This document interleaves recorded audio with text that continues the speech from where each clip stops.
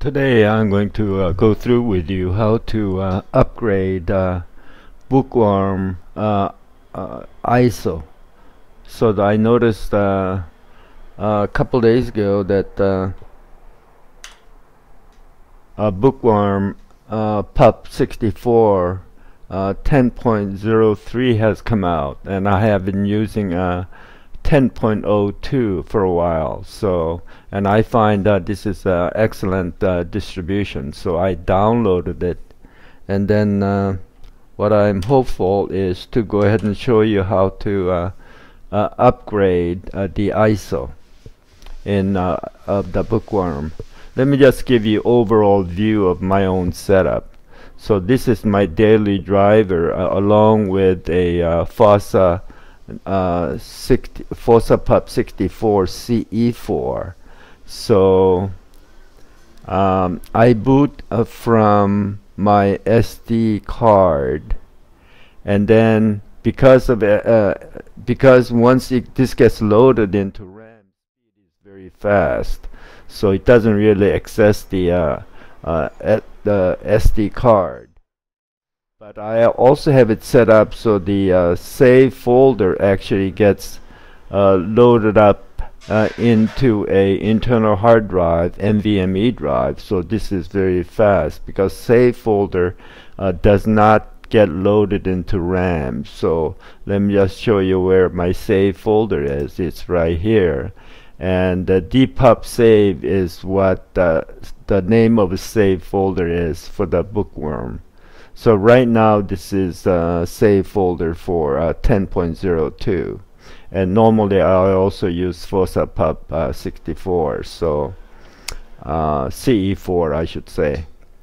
So we can just take a brief look at the grub.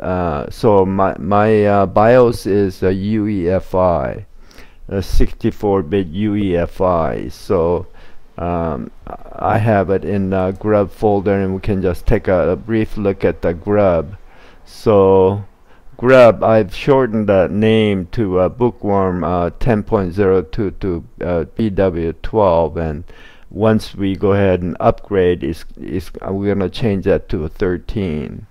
So, and then I also can boot into CE4. It's Fossa Pup CE4. So I renamed it to CE4. So I think that's the overall view, and then what we'll do is we'll go ahead and look for the ISO that I just downloaded. So we'll go to here, and then we'll go to I have it in ISO folder. So this is what's running now, and this is what we'll go ahead and upgrade to. What we'll do now is go ahead and open up the latest new ISO. So we'll just left mouse click, and do you want to mount this image? Yes, we want to mount it so we can see what's inside. So we can see the inside the newest ISO here. Now next thing what I will do is we're gonna take open up the SD card where the Bookworm 12 right now is inserted. So we'll go ahead and open that up, and then you can see that there is some similarity. What we need to do is we want to wipe out this files here, most of them, and then also replace it with a newest ISO folder. So what we'll do with the older 1002 is we'll go ahead and grab all of it, but we want to not delete the save specs if you have the save specs in your own folder. So I believe that has to do with the with where you're gonna have save folders. So we want to have the save folder in the same place here in the internal hard drive partition. So we'll go ahead and wipe out this. We'll just go ahead and delete it. So now 1002 is been deleted.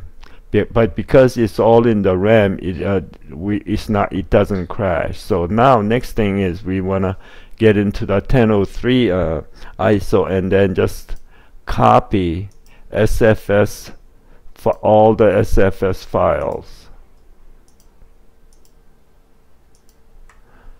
And then you also want to grab two more, init.rd and the main kernel, which is vmlins. So we'll just go ahead and drag all this over and then copy it. So now you actually have a new updated version here. Okay. We'll close, and we don't need this anymore. We'll go ahead and close on you.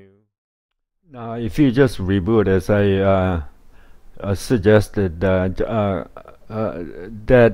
it will not work because I had forgotten one more step. So what you need to do, I'm actually on 1003 right now, so let me just show you. We can just go ahead and look at the neofetch. Now it is actually BookwormPup 1003, which is what we wanted. And you can see that it's using my older save folder, except that I do need to get rid of the parselite, which I don't use, and then gate array here, and also I will get rid of conky. But the step that what you should do is, after you go ahead and follow the steps, is the step that I would recommend is to go ahead and go to FrugalPup installer here.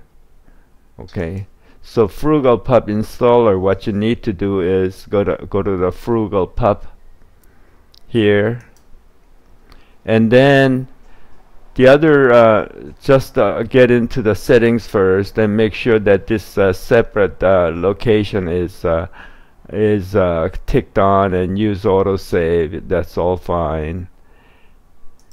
And then what you need to do, we already have the two puppies, mainly CE4 and updated 1003. So what you need to do is just go ahead and go to the boot, and then where we have the puppies is right here, so SDF2. So we'll just get this over here, SDF2. So select the partition containing puppy frugal. So that's right here, SDF2. So we'll say OK, and it's going to recognize there's two different puppy ISO, which is correct.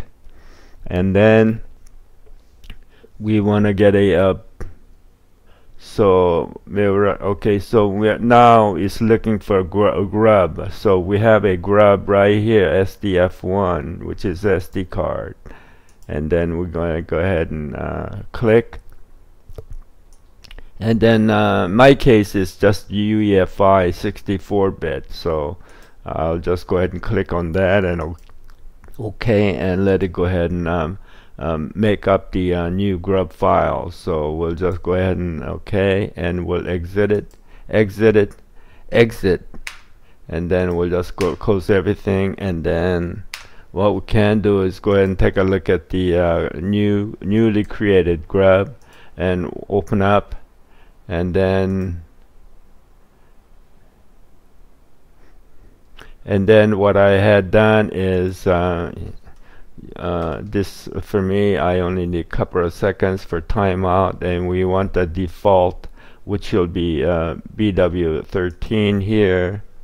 We'll just change the name, BW13, and then everything else is all okay. And then down here, the second menu entry, we'll change it to CE4, get rid of 6, and then save.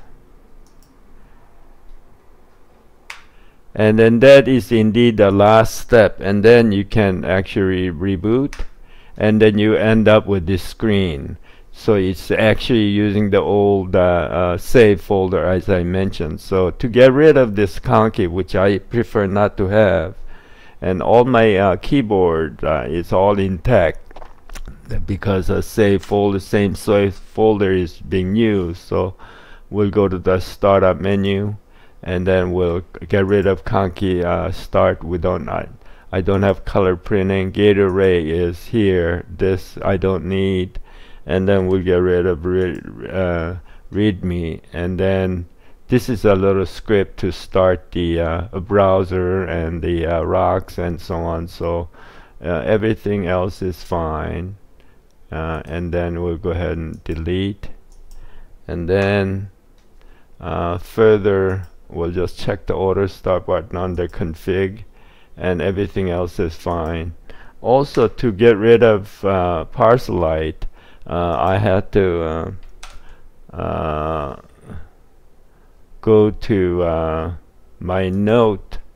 So to remove the Parcelite on boot, what I have to just run this command in the terminal, so it deletes the Parcelite desktop from the XDG auto start folder. So we'll just go ahead and open up the terminal and just run that command, and then after you reboot, you're going to end up pretty much with the exact copy of my